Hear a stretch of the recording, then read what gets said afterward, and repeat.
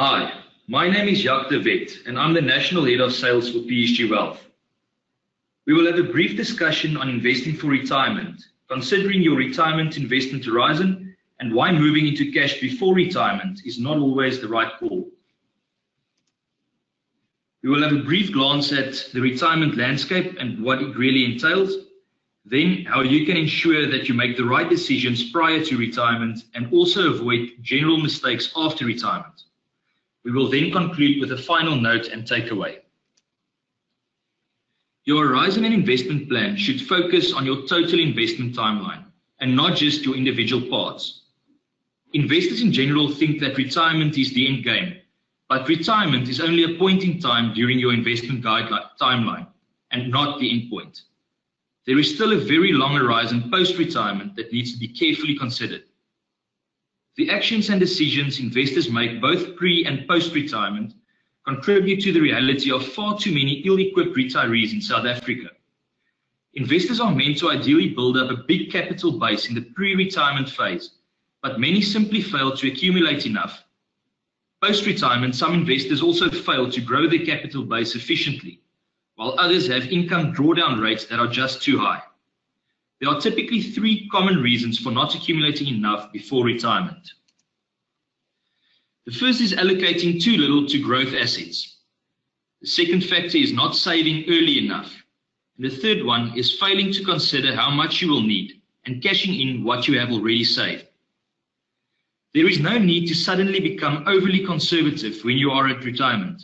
Sure, you will need to draw an income from your investment, but you don't need to put all of your investment in cash.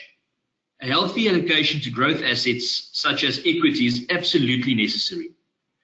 It is not always necessary to move assets from growth to conservative assets as investors approach retirement, as the investment term post-retirement is usually longer than expected. Looking at the graph, it is clear that over the longer term, growth assets like equity outperform conservative assets like cash and bonds. Not saving early enough.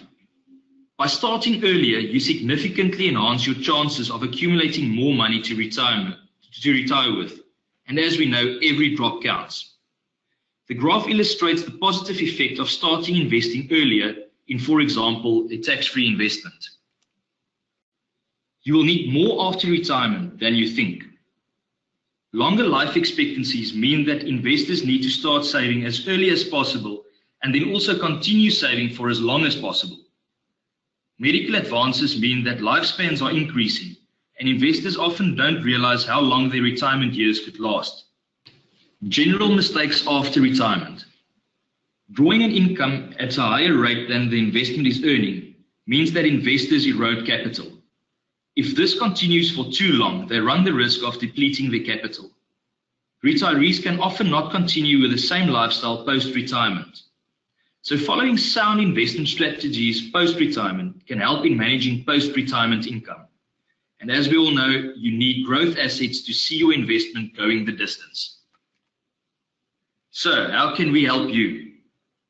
Make sure you do your homework before retirement and make the right choices now to ensure you have enough when you retire and that your savings can go the distance. Thank you so much.